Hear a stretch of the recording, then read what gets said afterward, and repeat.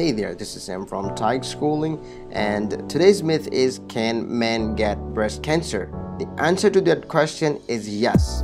Men can get breast cancer, but it's very rare.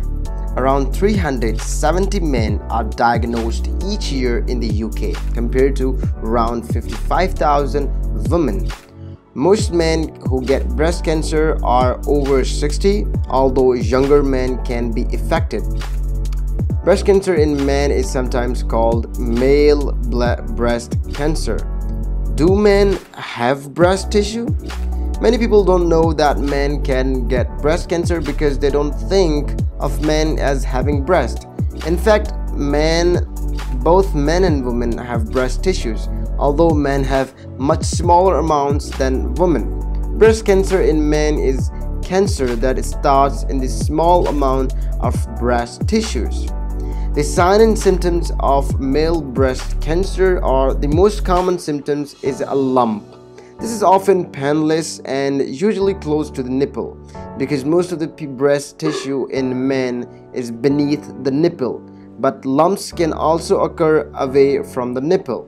Other symptoms of male breast cancer include liquid that comes from nipple without squeezing, often blood stain, a tender, maybe sometime ulcer, swelling of the chest area, and occasionally the lymph nodes glands under the arm. What causes male breast cancer? The exact causes of breast cancer in men are not fully understood, but certain factors may increase the risk. These include being older and having a significant family history of breast cancers. How male breast cancer is diagnosed?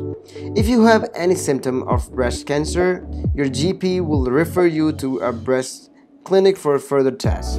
How male breast cancer is treated?